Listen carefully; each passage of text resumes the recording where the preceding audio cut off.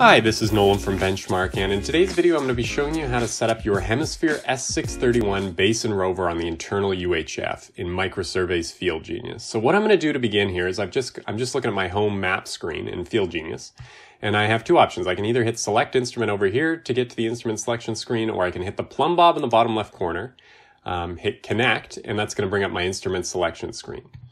So as you can see in my instrument type here, I got a number of options, and I'm setting my base up first here. So I'm going to want GNSS reference selected, and then my instrument profile I've already set up and paired to my relevant base receiver.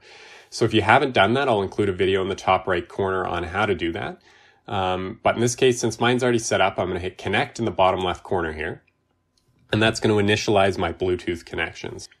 So I'm just going to have my GNSS setup screen pop up here. So if you're doing this for the first time, you will definitely see this, and it'll say press the start reference button at any time to configure the reference receiver. This is just a reminder on how to set up your base. If you don't ever want to see this again, just check this box, do not show this message again. In this case, I'm just going to hit continue, and it'll bring me back to my map screen. So right now it's asking me to set up my base on a known position. Since I'm just setting this up in the office, I'm actually going to change this to an average geodetic position. So let me just select that. And now that I've done that, when I hit start reference, it's going to begin to take a number of positions over time here. So in this case, I'm just going to take 10 average positions, and then it's going to bring up my reference position menu, save the average geodetic position to the points database. So in this case, I'm going to hit yes. And then you can see I got my description here. I'm just going to choose from my list here. I'm just going to hit base, sure. I'm going to add this to the AutoMap file, yes. So now I have a description for my point, and it's going to be added to my database. So I'm going to hit store point. And then you can see I've already entered a measured height for my HI. So this is the height of my receiver on the tripod. So if you want to know where to measure the S631 to, I can again include a link to another video in the top right corner there. So once I've entered my appropriate HI height into this measured height, and I've made sure it's measured to the proper position, I'm going to hit OK. And it's going to ask me how I want to configure my communications. So in this case, I'm using a UHF radio module. It's the internal one. And then for device setup here, I'm going to hit press to set up. And this is going to bring up all my radio options. So that's going to bring up my radio setup menu here. And I'm going to want to make sure I take note of all the settings in this menu to make sure that they match my Rover.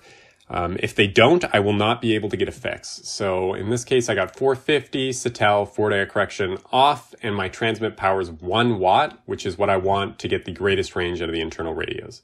So I'll just hit OK here, and it'll save those settings. So once I'm back at the link configure screen here, I'm going to want to make sure that my message type says Hemisphere rocks. That's going to be the one that gives me the greatest performance with my receivers. And once all those settings are correctly set, I'm going to hit connect here. So I'll just include a little video here, and as you can see, if I've set my base up correctly, I'm actually going to have both the satellite and radio light blinking about every second or so. And if you do not see that on your base, you might have actually set your Rover up as your base. Just make sure before you set your Rover up that you see that light, your radio light blinking every second, or you're not going to be able to get a fix on your Rover. So once I've set my base up correctly here, I'm going to again hit the plumb bob, and then I'm going to hit disconnect, and that's going to end the Bluetooth pairing between my data collector and the base. And then I'm going to hit connect again here. And now instead of GNSS reference as my instrument type, I'm going to want to choose GNSS Rover. And again, I've already set up my profile. I would check out the other video on how to set up your profile if this is not already set up. So once I've done that, I'm going to hit connect, and that'll initialize the Bluetooth connection between my Rover and data collector.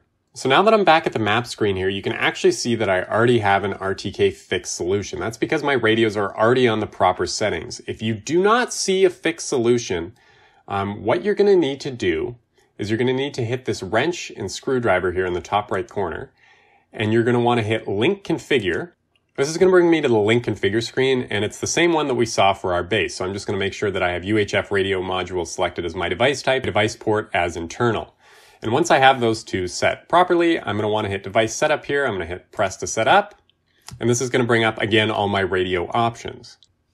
That's going to bring my radio setup menu here. And you can see that my channel, protocol, and forward air correction settings all match that of my base radio. And that is why I can get a fix. So once I've made sure all these settings are correct and match my base, I'm just going to hit OK. And once I'm back at the link configure screen here, I'm going to hit connect, and that will set my rover again.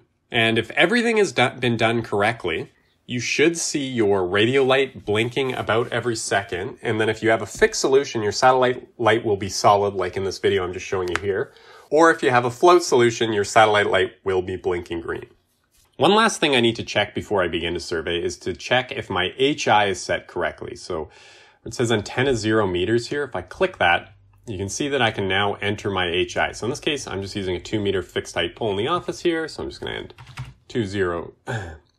enter 2.000, hit OK. And now my HI has been set correctly. If you want to know where to measure your HI to, I would check out that video I previously mentioned. And now that I'm back at the map screen here, I can take a fixed solution. So in this case, I'm just going to take an average of 5 points, and then I can store this position to the database. And that's everything for today's video. If you have any questions about anything you've seen in today's video, or any questions about switching to FieldGenius and the Hemisphere S631, please give us a call at 1-888-286-3204, or you can visit our website at bench-marked.ca.